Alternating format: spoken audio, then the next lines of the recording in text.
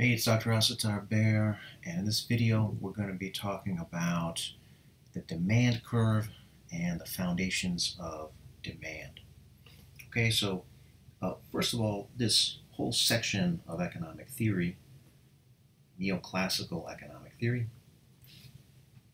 this is the neoclassical theory of price and value. Okay, so just to define these terms, okay, we'll use P to stand for price, that is what you pay for an item in a market, and W to stand for the value, that is what an item is worth. Right, so long-standing tradition in economic theory of seeing the price and the value as being different things, related but different. Right, so price is the appearance of value and value is the essence. Right, so leads to different possibilities, of course. For example, it's possible that the price that you pay in the market is greater than the value. Right, and here we have a difference in point of view, right? How the buyer might regard this situation versus how the seller might regard it, right? The buyer is probably going to be pretty unhappy with this situation, right? They just got ripped off. This is going to be their face, right? They're upset. It's a rip-off. Lame.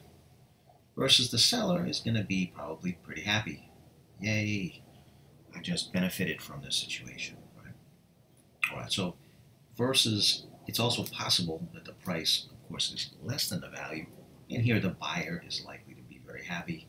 Yay, and the seller is likely to be upset, sad.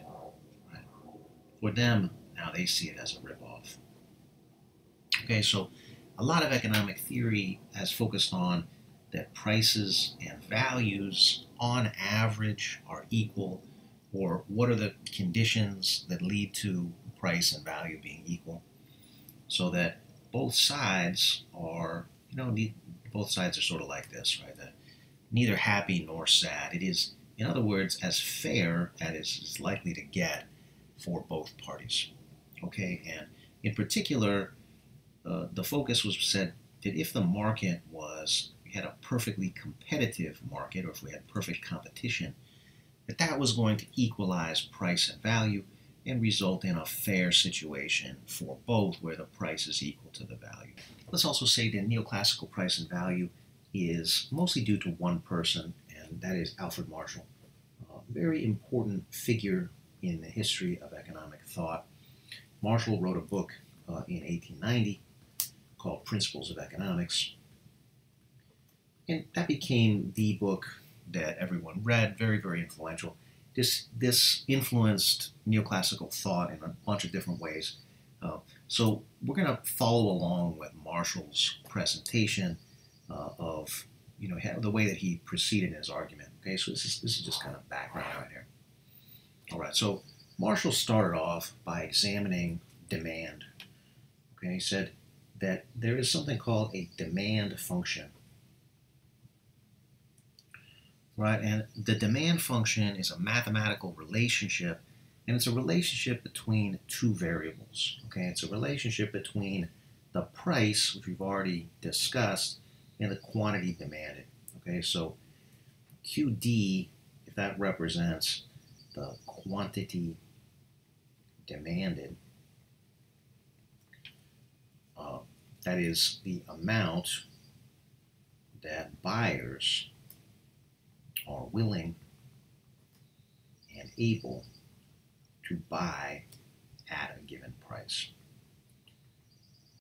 Marshall was trying to look at what do all demand curves have in common, all right? And he argued that they all have this in common, okay? The derivative of this demand function is less than zero.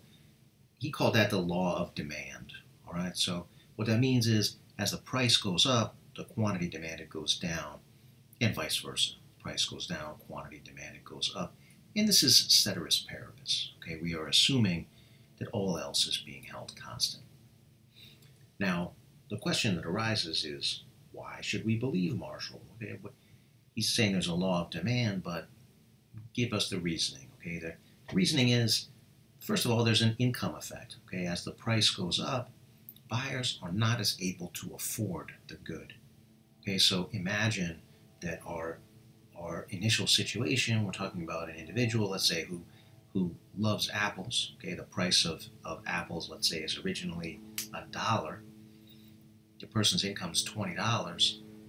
At $1, they're able to afford 20 apples. But at $2, they're only able to afford 10. That's the income effect. Pretty simple. And it would work equally well in the opposite direction. The price was to go down, quantity demanded was rise because people are more able to afford the good. All right, now the second thing is the substitution effect. Okay, not everyone has extreme preferences like this where they're willing to buy it no matter what the price is. As the price goes up, buyers seek out substitutes. They buy other things. They don't buy exactly the same goods. So if the price of apples goes up, the quantity demanded of apples goes down because some other quantity is going up, like the quantity demanded of, let's say, oranges. Say orange is a substitute. That goes up, people buy the substitute instead. Okay, and vice versa. Right? Works equally well in the opposite direction. Okay. Income effect, substitution effect, Marshall's justification for the law of demand. If we put this together, we're going to get a downward sloping demand curve. All right, so we're going to put price on the vertical axis and quantity demanded on the horizontal axis. All right, let's stick with our apple example. So the price would be the number of dollars, let's say, per pound of apples, and the quantity demanded would be the number of pounds of apples. All right, so if the law of demand holds, we have a downward sloping demand curve. We're going to label it D. And what it means is, at any given price that we can think of, let's say the price is $1, right? We have a corresponding quantity demanded at that price. All right, so let's say in this case it's, I don't know, 30,000. Okay, $1, at the price of $1, individuals in this market are willing and able to purchase 30,000 apples. And we would have that at each different level of price. Okay, so $2, we would have a value for quantity demanded for that as well. Right, let's say it's 16,000. All right, and so forth. Okay, there's a lot of points along this curve, right? In fact, there's an infinite number.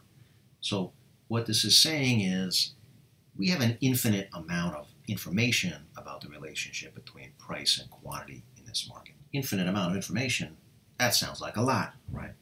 Here's the thing, right? Companies do not normally have this amount of information about their product. They don't know exactly all of the points along the demand curve.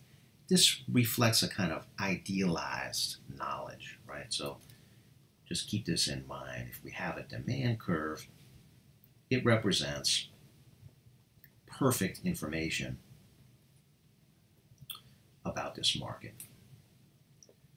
Okay, I should say about one side of the market, right? About the demand side. Perfect information is something that we do not normally have, right? We might have a few points of the demand curve, but the problem is normally if we change the price, normally that ceteris paribus assumption is not met. Usually a bunch of other things change as well. So again, we are assuming we can change the price and see how the buyers respond without changing anything else. Okay, so a change in the price causes a movement along the demand curve. All right, so that's what we've depicted here, right? We've got 2 points that are along this curve, point A and point B, and if we change this price, we're going to move along the curve, either up the curve like this or down the curve, right, depending on what the price change is, depending on where we started. Okay. So, and we have another thing that can happen, right, which is that we can have something else change, not the price. Let's say that the price remains constant, right? Like the price stays constant at $2, and we know that before people were buying 16,000. But let's say now something else is happening, right? That at a price of $2, we have a new outcome where people are now buying more than they were before. Okay, let's say that they're buying now 25,000 at that price. So something new has happened. Okay, for us to reach point C, it's not reached by a change in the price, right? The price has not changed. Something else must have happened. Okay, and this brings us to a shift in the demand curve. All right, shifts in demand. By that we mean either an increase or a decrease. Okay. And I want to encourage you to think about these in terms of right versus left. Okay, so like in our example here, getting to point C means that we've got a new thing happening. That is terrible what I did there. We've got a new demand curve going on here, D1 to D2. It has shifted to the right. And we can see this is an increase because at the same price, people are buying more than they were before, 25,000 versus 16,000. All right, so shifts in demand can happen due to several different factors. Okay, there could be, number one, a change in the income of buyers. Right, people get more income, they buy more of all kinds of stuff. Right, that's pretty well understood. If they get less income, they're going to buy less. Okay, it could be a change in simply the number of consumers. Right. Sometimes this is called a change in the size of that market itself. Okay, so the easiest way to increase demand is to sell on a larger market. Right. This is why the desire for more trade has so often gone hand in hand with mass production. Okay, so number three could be a change in the preferences of consumers, right? That is, their desires, the stuff that they like and dislike. Perhaps new information has led to a change in people's desires. Oh, it turns out apples are very good for you. We want them more than we did before. All right? Could be a change in the price of related goods. All right, so let's expand on this a little bit. Let's say that the price of a substitute good, let's say it's oranges, has gone down. Right? The price of oranges going down, well, that causes the quantity demanded of oranges to go up. Where does that quantity come from? Well, some of it comes from the apple market. Okay, so a decrease in the price of a substitute good is going to tend to reduce the demand. Okay, so going from D1 to D3, for example, right? Substitutes. Or let's say we were talking about a complement. Okay, so complements are things which go together. Like, example, we have car and we have gas. All right, so gas and cars. So if the price of gas was to increase, this decreases the demand for cars. All right, so we would see a movement to the left from that. Okay, or a decrease in the price of gas would increase the demand for cars. All right, so substitutes and complements,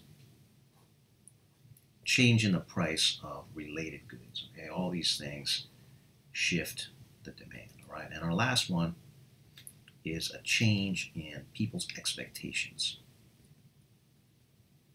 Expectations is people's view of the future.